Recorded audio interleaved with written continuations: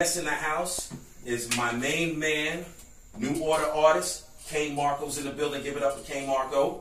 Yeah. kCAneMarkCO's in the building. So what's up, Kane? You just got off tour, the Caddy Life Tour. How's that going, my dude? It's a beautiful thing, man. Sorry about how it ended. I didn't get a chance to go to the last show dates I had. I had fallen brothers, so I had to take care of that. So you had a fallen brother. He was part of the Alpha Pack, correct? Absolutely. And we understand, we give our condolences to you and your family about that. And so the tour now, where did you start from? You started from with the tour. First date was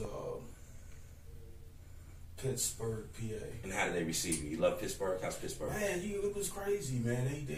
They definitely felt me, man. Pittsburgh got a lot of knowledge of hip hop. You know what I mean? Definitely. They do. I mean, mean, recognize real, man. I mean, I went up there, like I said, off dolo, man. I grabbed a mic and just went in, and they was real receptive. Like it was mind blowing.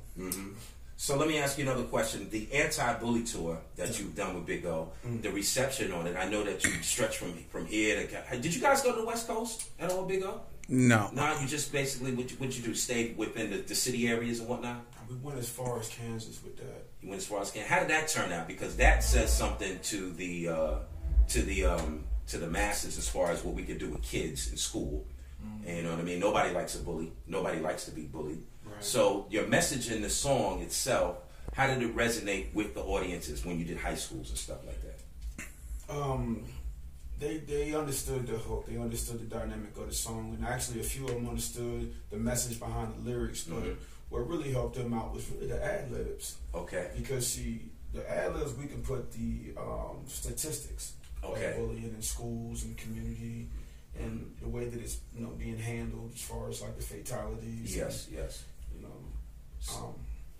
But as far as the reception with the children, they do understand why you're there. Absolutely. And they know that it is a problem. I never go in with a script. Never go. I can talk to the kids, look at the people, and just kind of feel them. I've been through it, so I know what they need to hear, and I know what I need to say. You know what? I was telling you not too long ago before the interview that there was one song, when I first heard about you, called Midwest Love. You know what I mean? That caught my attention. Give them your YouTube information. For those that don't know about kCAneMarkCO, he's going to give you some information on where to get his music at. So let's talk about that. Those videos, majority of New Order videos are on.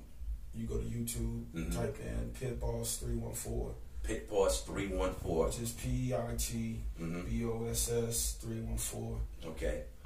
And the rest you just type kCAneMarkCO in or New Order Alpha Pack, you'll find it.